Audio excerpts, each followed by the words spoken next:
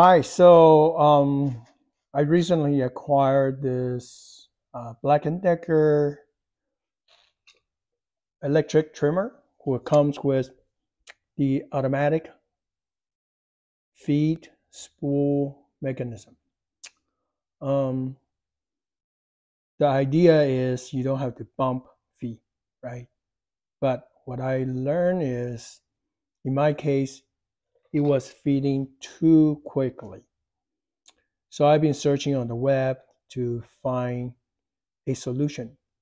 So far, what I learned is a lot of people indicated that it could be the mechanism here that is worn out. So that's one thing I'm trying to investigate and determine whether that is something uh, I need to replace. And the other thing is I learned that some people talk about when the AFS is not actually feeding because some of the resistance on the spool. Because some people complain about they get a new spool and they does not feed and does not rotate freely and it has too much resistance. So my thought is I want to try a couple of things.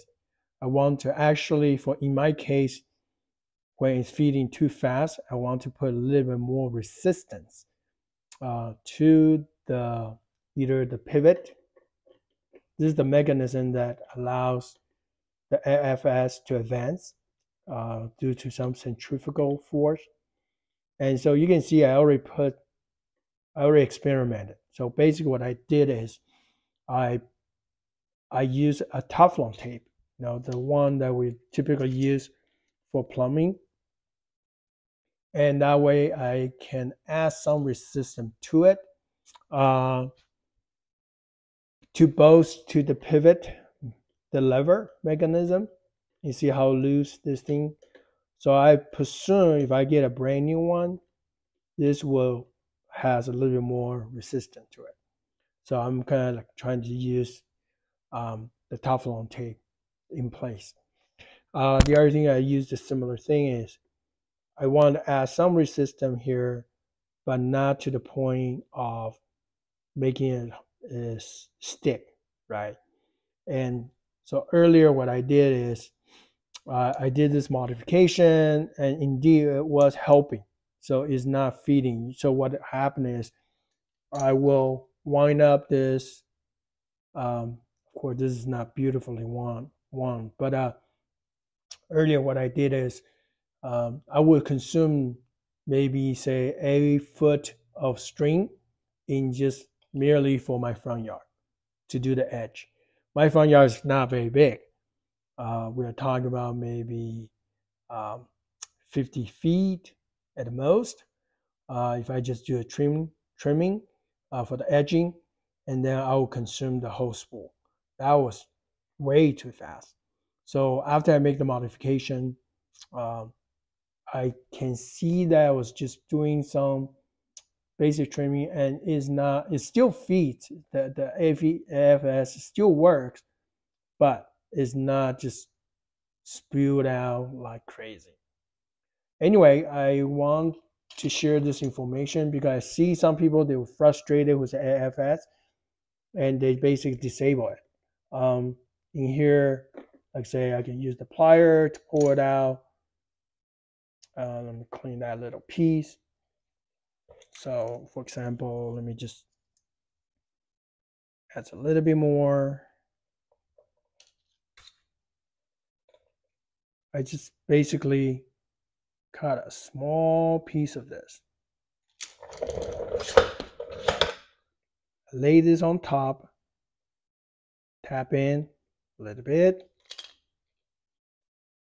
and then because if you look at it, this nothing really is worn.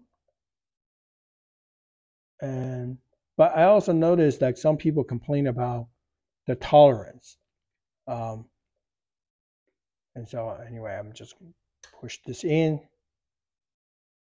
Now, when I pivot this now, It's not like really loose. It does add a little bit of resistance to it. But I know that this probably needs reinstall or remodifying this from time to time because this Teflon tape will wear out. But anyway, so this is the tip I want to share, and it seems like this is giving me good result, and the AFS still works.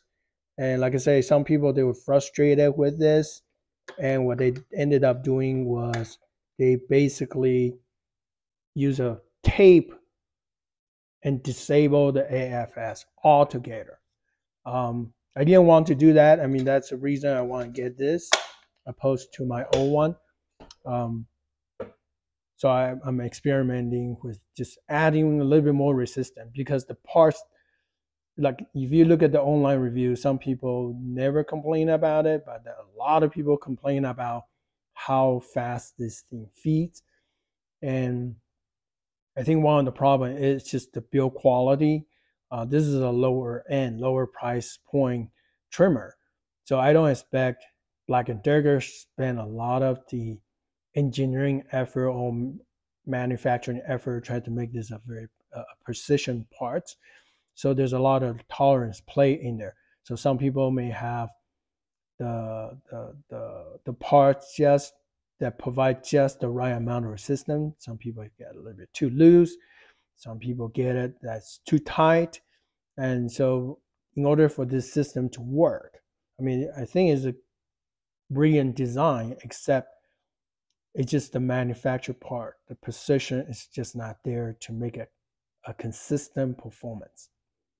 I hope this would, you can try this. I mean, it seems to work for me, and hopefully this will work for you also.